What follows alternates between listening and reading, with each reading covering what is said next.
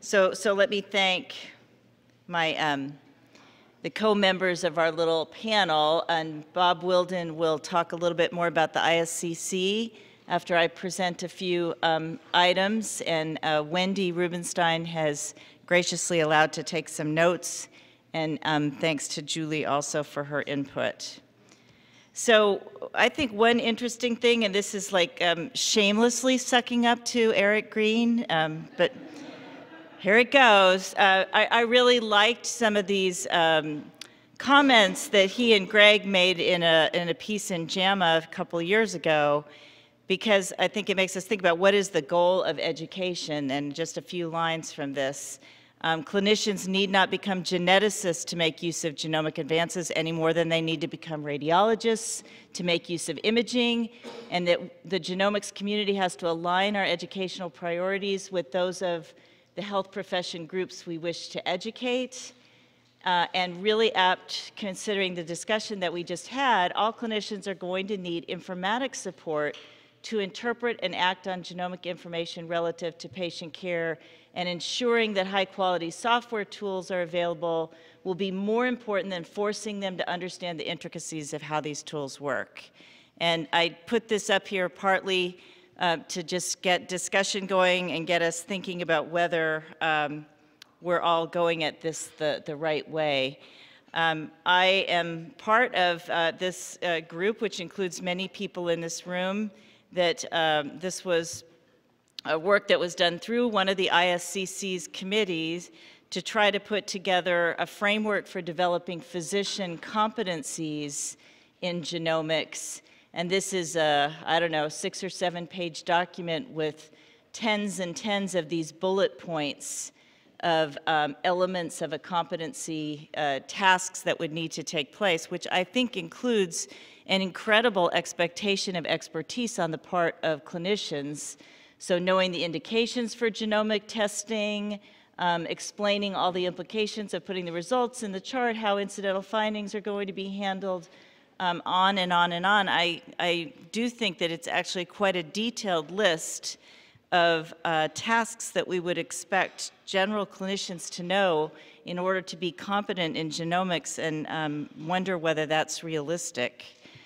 So related to GM8, we've done a great job of putting together how all of the GM-funded focus programs and related programs deal with educational issues and also issues of genomic interpretation, and I've highlighted some of these here in red, and I won't belabor it, but just to say that there are many of the groups that are represented in this room that have taken on different aspects of education and of how to translate and interpret genetic information to try to make it usable by clinicians. And likewise, a lot of barriers have been identified to doing this from different groups. These include things like harnessing social media and crowdsourcing methods, having concise, comprehensive, and interoperable lab reports, which we've just been talking about in panel 7, having use cases for CDS development, and the fact that there's differing education needs across different professional levels. So just a little bit of detail about some of the existing efforts on education of clinicians, and I've just summarized from CSER's documents some of the items that they have listed, which include high visibility interactions with different scientific and professional expertations. eMERGE has a working group on consent, education, regulation, and consultation.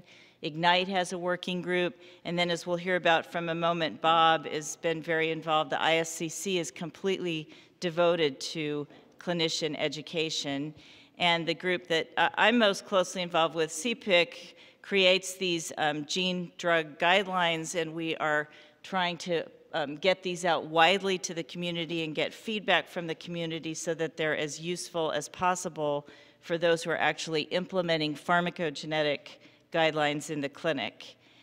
So at first I had a little bit of trouble thinking, why is reporting results so closely linked to education? But again, I think about, as we just heard in the last hour and as we heard about a lot yesterday, we all seem to be thinking that by doing a better job of concisely and effectively reporting genetic results to clinicians will obviate the need for didactic education, or will at least minimize the need for very specific educational programs.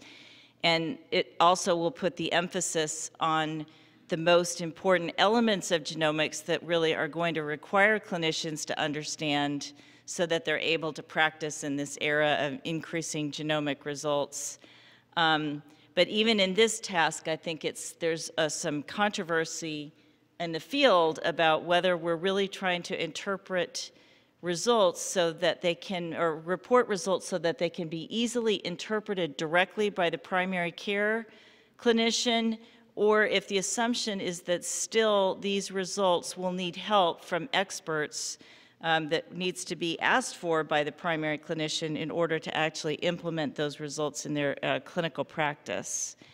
And again, I mean, this problem has been recognized by many of our groups. So, for example, eMERGE has programs to develop, implement, and evaluate the process of clinician-patient education from results. There's an app or website, myresults.org, that has patient information about genetic results. And my understanding is they're developing a genomic clinical decision support artifact repository. And they can clarify, that eMERGE people can clarify as we go along what's really happening with that. And again, I think we've heard several times during this meeting about what kinds of repositories, what kinds of commons can be created by the genomics community, what kinds already exist so that we don't reinvent the wheel too many hundreds of times in order to share information among all of us who are doing clinical implementation of genomics. We've also heard a lot about the IOM Roundtable group working on genomics, and this subgroup it has called Digitize, which many of us are involved in. And this is really highly relevant, again, to the discussion we just had, trying to enable standardized genetic information in the EHR to ensure interoperability and usability of the data in the clinic and for research applications. And so I guess I think that this is where we bring it back a bit to NHGRI, who's in the business of funding research, that to do the kinds of EHR-based research, to do the kind of deep phenotyping we've been talking about, and even to use the clinical genomic information that's in the EHR, we've got to have a way to dig it out of the EHR, and we currently don't have interoperability or standardized terms. In the pharmacogenetic space, CPIC has taken on this problem of standardized terms because it's directly related to our ability to provide advice that can be directly utilized in the EHR by clinicians. And so we've gotten very, very specific about helping to standardize some terms that will result in being able to share information and build CDS to act on the genetic test results. If the CDS that's based on the genetic test results is really the way that we're going to, quote, educate clinicians, then we have to build the terms that can drive the CDS. And right now, the EHR vendors are telling us, you don't have terms that can drive the CDS. Would your community please get their act together and decide on what terms we can use? So that's part of what we're doing in Digitize. Challenges have been identified by several of the groups. So CSER has identified that these lab reports need to be developed and integrated, and optimized interpretation of these given inherent time constraints in the clinic, especially for diseases that may have a poor prognosis and a short window for action. And they're trying to assess and report on common themes across the CSER sites. IGNITE has identified the differing education and training needs for different groups of professionals, and identified the issue that there's frequently rotating staff. And again, different kinds of modules for different kinds of clinicians. And CPIC is identified that there's this limited set of use cases for genomic CDS. We are now adding these into every existing CPIC guideline as it is updated, and adding this into every a new CPIC guideline that's created, and I'll show you some examples of some of the CDS that we provide. So just a little bit of background for those of you who don't know, CPIC was started in 2009. We have members all over the world. The goal is definitely to make each guideline be applicable internationally, not just in this country.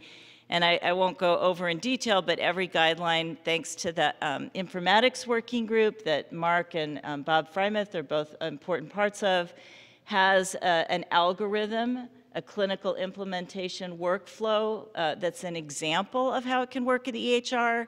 As we just mentioned, we recognize that every institution has different clinical workflows, but this is something that somebody can start with about how do you go from the result to the actionability. And,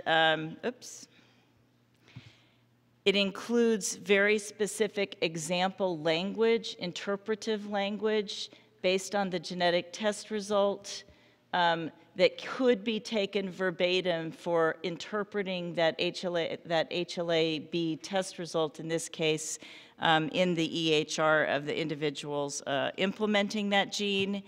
And it includes very specific, possible to copy and paste interpretive language or suggested language for the CDS point-of-care alerts that would fire either pre-test if an individual is ordered a high-risk drug and there's no high-risk gene on file, or post-test if they have a high-risk gene test result that's existing in the medical record. What would be an example of the kind of alert that you would fire, in this case, if the high-risk drug simvastatin were prescribed to a patient with a high-risk phenotype for SLCO1B1.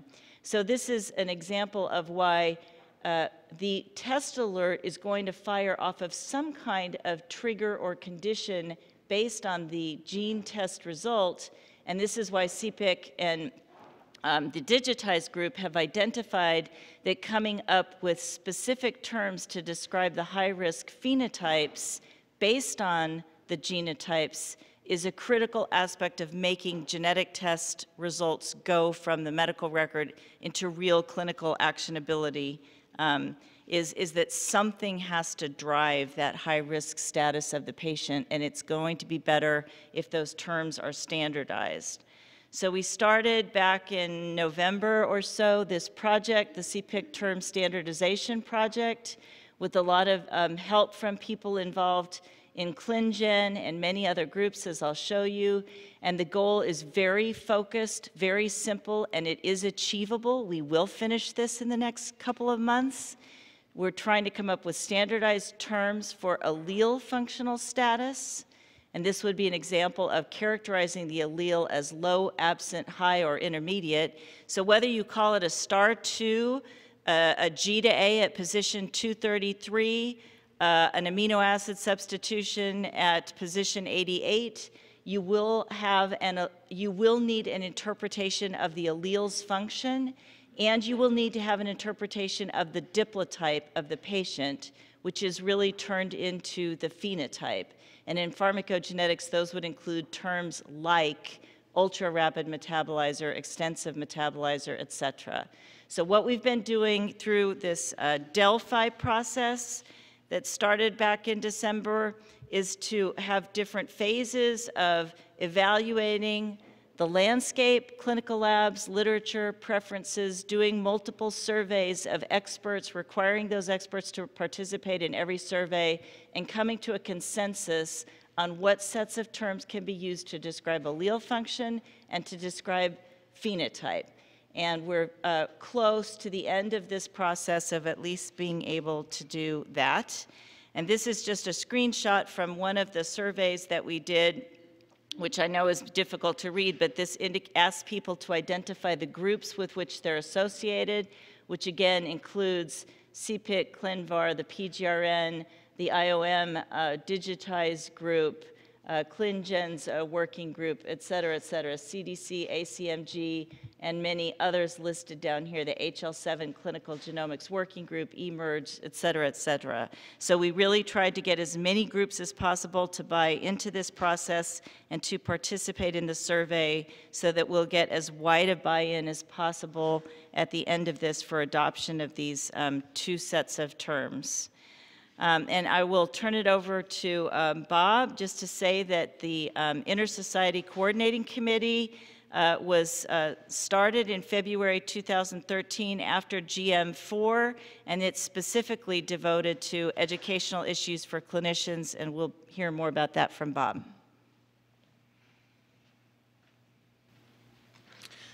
Thanks. So I'm going to move on to this is from the ISCC website, which is being updated. And I guess I need to do spacebar. Okay. All right. So the ISCC is the Inter-Society Coordinating Committee for Practitioner Education in Genomics. That's why we call it ISCC. And I want to say at the output that the ISCC was founded and driven by Terry Manolio, Mike Murray as the originating co-chairs until around January when I took over, and then Ann Carty came on as my co-chair. So they deserve a lot of credit for all of the things that were going on. And then G2C2, which I'm also going to talk about, has been driven principally by Jane Jenkins in my branch. So the ISCC was indeed, grew out of the Genomic Medicine 4 meeting in 2013, and the main goals, are to gather and facilitate, I guess there's a mouse here, facilitate dissemination of best practices and resources in genomics education, promote their translation into evidence-based clinical care, and then there's a part about competencies here, which we'll talk a little bit more about. Okay, so education, this is just my statement. Education is the science and process of disseminating evidence and methods of use. So there are a lot of words, and verifying effects. So a lot of words that are overlapping with what genomic medicine does: science, process, disseminating, evidence generation, and methods of use as well. So just the concept isn't really that foreign when you break it down.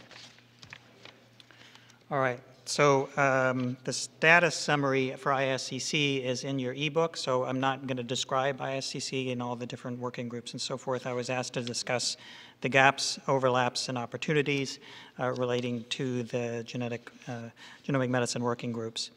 And so I'm going to break it down into these three categories for the gaps. So materials are those things that we teach, and they are essential for educators. The Genetics and Genomics Competency Center, easily known as G2C2, is a searchable web-based clearinghouse for peer-reviewed educational materials. It's a product of NHGRI with a lot of help from ISCC members. It has similar goals to the younger MedEd portal, which we do not control. That's a product of the American Association of Medical Colleges. There's some convergence going on there. But G2C2 is genomic medicine specific. G2C2 also uniquely maps submitted and cleared resources to provider discipline specified competencies. So that's a set of things that allow educators and practitioners a systematic reference by which to judge completeness of their educational program. And these are like specific aims to researchers in a way. The rate of educational resource creation lags behind the emerging translational science, and so there may be a need for incentivizing creation of educational resources. On the consumer side, practitioners and their educators need to recognize the need for such resources and their availability, so marketing could help with that, and we're investigating that as well. An interesting educational material is how to communicate genetic and genomic concepts. So there's a lack of consistent, widely understood common language to use when communication occurs around genetic and genomic issues in the clinic. Whether it be between the patient and the provider, between one type of provider and another type of provider, or between the provider and the laboratory, for example. And there are lots of examples you all know about problems in communication. So we'd like to know if there should be a preferred language or a communication mode, including images, and if so, how to teach it. Mary already touched on the competency issue, and this is just the competencies map link page in G2C2. And establishing those competencies for genomic education is a method, and the process of linking up those competencies with the resources. And so each resource gets assigned a handful of competencies that it speaks to, and that's an arduous manual process for the site's curators. So that's one of the challenges to using this kind of a setup. So moving on to methods, how do we do it? How and when to make education happen? We can break it into several axes. And I was struck again with some alliteration. So at what stage of a career is the training best done? Is it done at the academic training when you're in medical school, after that in residency, continuing medical education, or during board certification or the maintenance certifications? There are multiple levels, and probably the answer is all of them. On NPR radio this morning, driving in, I heard that we should be doing this. It's on Sesame Street in early age. So, so the next question is, who are the targets? Physicians. Physicians don't operate in a vacuum. Non-physician providers also need to understand something, and we need to understand what they need to understand.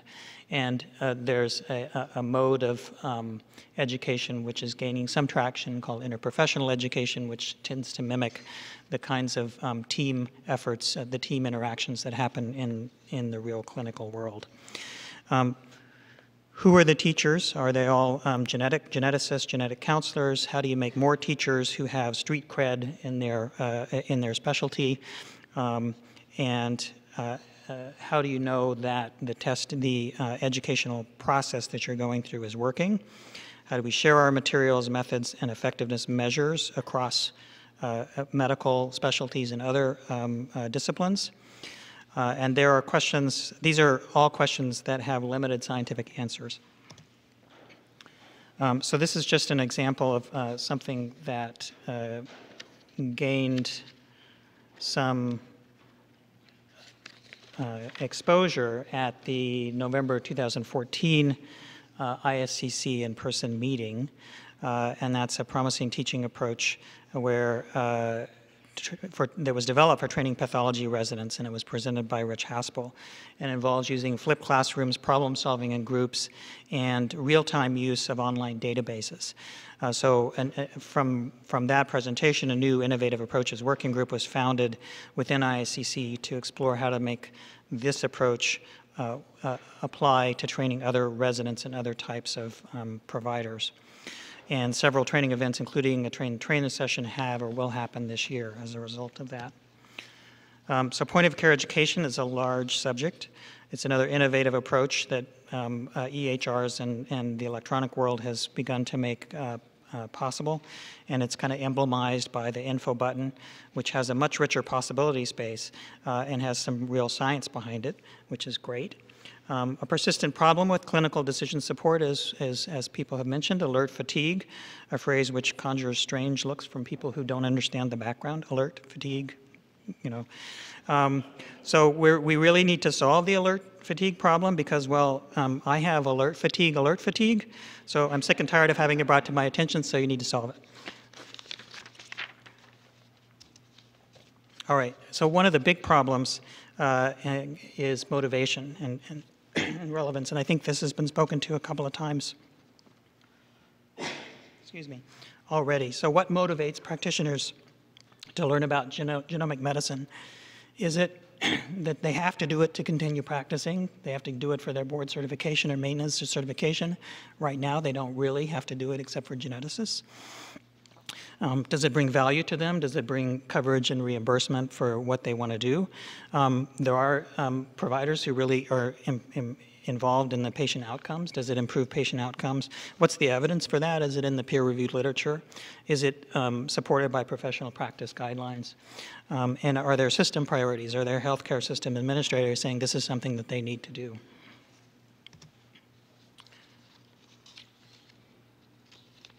So I'm bearing all here. ISCC has some challenges. It's made up of diverse members of professional societies, kind of the guilds in a way, as well as representatives from several NIH institutes and centers as well, and a few health systems. And some of the challenges are inherent, but can also be strengths, and others are addressable. So members are varied. There are differences in governance, especially for focus of what they're trying to do. There are differences in roles and responsibilities as part of the team. The mission, each member society has its own mission, and they don't necessarily overlap, but in general they're abstractly aligned on the same goals. The mission, interestingly, is not a research mission. The money is an issue. It's a volunteer organization, no dues, no purse. It's not a research organization, so really doesn't pursue research grants. We are trying to get approval to seek donor funding through the Foundation for NIH. Just for perspective, last week if you were at the Clinician meeting, you heard that in the UK, the National Health Service is planning on spending £20 million on provider education for genomic medicine. The additional problem is metrics. How do we know if we're having any effect? And when do we know when specific education in genomics is no longer needed? So I'll close with an opportunities slide. So in the context of this meeting, there are a few opportunities that are intertwined with the ISCC, G2C2 resource, and this group. And the grid provided by Terry and reviewed by Mary shows significant overlap, and Mary went over those. And I think we should consider exploring having some joint activities around those shared areas. One strength for ISCC is the opportunity to become the leader in facilitating provider education across discipline and specialty boundaries, not just through resource sharing, but also by helping advance the motivators that I talked about. For this group, one of the greatest opportunities potentially is connecting researchers with organizations whose members can facilitate research activities, particularly with respect to education, communication, and implementation. And I added a little note here, and utilization of the learning healthcare system. Yesterday, there was also a discussion about the emerging need for learning to do rephenotyping, and could that be a skill that's disseminated through the multiple specialties via ISCC? And it's kind of a two-way street too. Can there be a crowdsourcing effort for finding out what are the needs in the community? And the societies are often populated by people who are the local champions for their specialty. And so if you want to try to reach those local champions, that may be a way to do it. And I'll stop there.